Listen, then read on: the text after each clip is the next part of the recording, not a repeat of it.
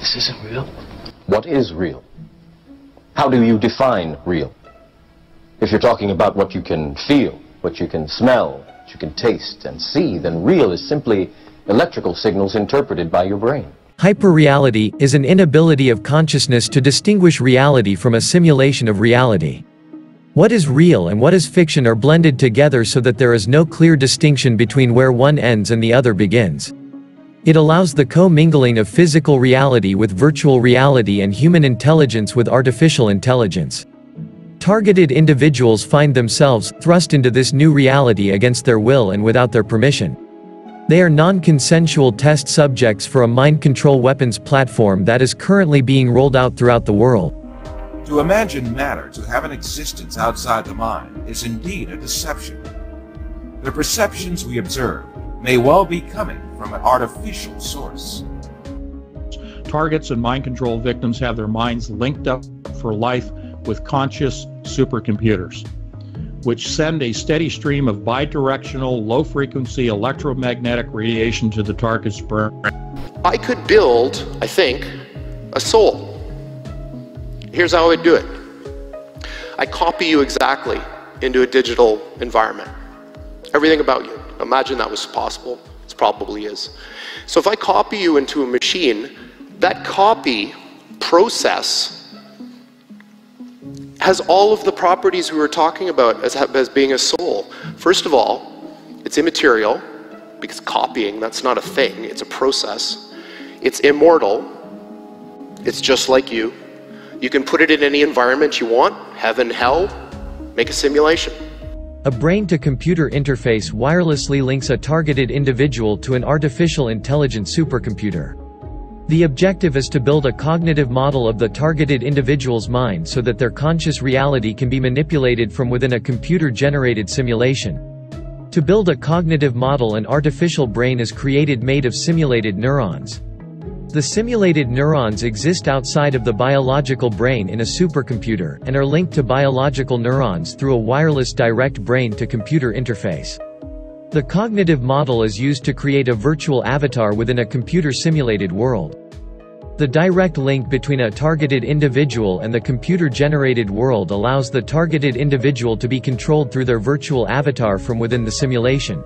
You can imagine us entering entirely living in the real world as we do now, and also living in this virtual world where they are combined right inside our minds. Sound, touch, taste, and smell are all perceived in the brain as electrical signals.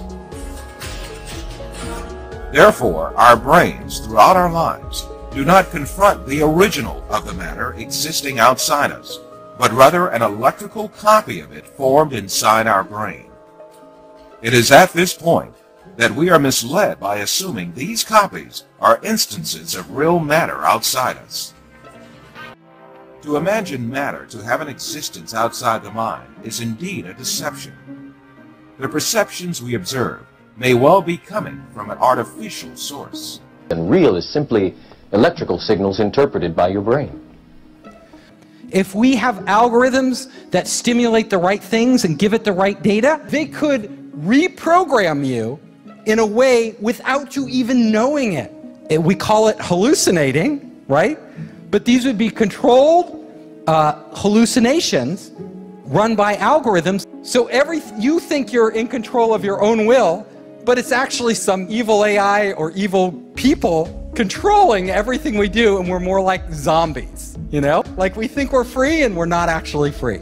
It turns out that that's actually a physical possibility.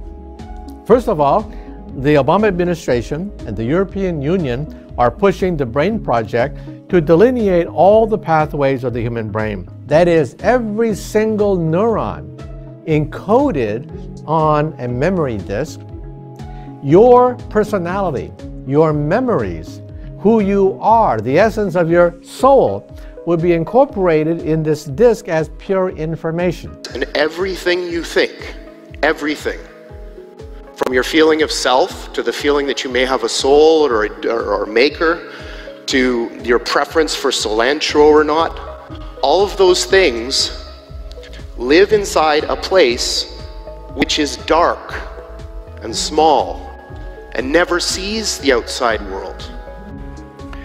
This is what they look like. There are two of them. These are from our lab in Burnaby in British Columbia. At the heart of this big box is a tiny chip about the size of your thumbnail.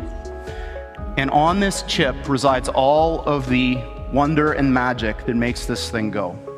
The warm and wet qubits. Now, those are biological simulations of a human neuron. And these are comprised of calcium, phosphorus, and oxygen. And the reason for that is it has to do with spin. Two of them have, a neutral spin, and one has a half integer up spin. The quantum computer, they're trying to create neural networks. Well, what's the best way to create neural networks?